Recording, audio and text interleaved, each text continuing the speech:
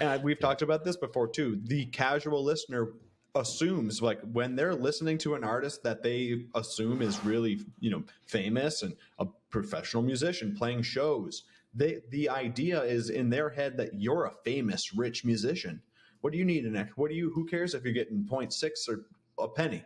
Like, you're a famous musician, you're making music, you must be having a lot of money.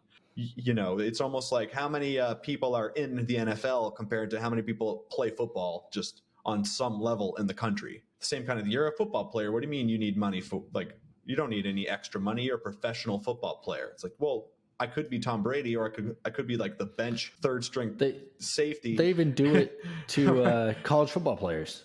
Yeah. Right. College football exactly. players are on scholarship. Fine, and like, what do you mean you need to get paid? You're on scholarship.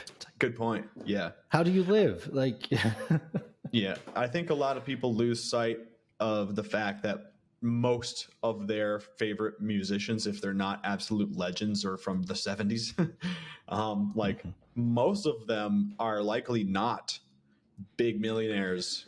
And this could, increasing the royalties. This is why so many musicians are getting behind this, not purely because of like a greed thing or they want just more money, but there's many musicians who this is their, livelihood.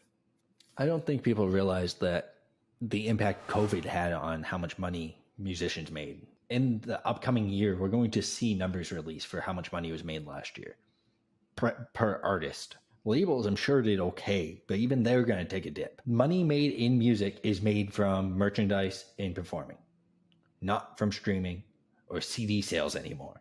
We don't have them anymore. So all money last year made in music was streaming. They didn't make much money. No one knows that. Oh, they're still on the radio. They're signed. They're fine. Right. Yeah, they may be okay, but they're not making as much money as you think. By the listeners not caring and assuming that, labels haven't been able to control artists the way they do forever. Because labels can give artists $250,000 a year and say, oh, if you make it back, we'll pay you more, but you're not going to make it back because of the structure. And people aren't going to make sure you make it back. They're not going to help you. The label's able to pocket the money, put all this money away, and we've talked about it. I know we just talked about it not long ago. Like, even if you made a new streaming platform that paid artists based on like SoundCloud, based on how much attention they have, right, it's not going to survive if people don't care. And most people don't care. People have habits. They don't care. They want to take the same route to work every day. And if there's an accident, they're still going to sit in that traffic and just wait. Well, I mean, if you guys are listening, comment on this video and shoot us an email. Like, would you change where you listen to your music based on how artist friendly they were? Or at what point does Spotify become so unfriendly? Do you say, I'm not doing that, I don't want to support them anymore?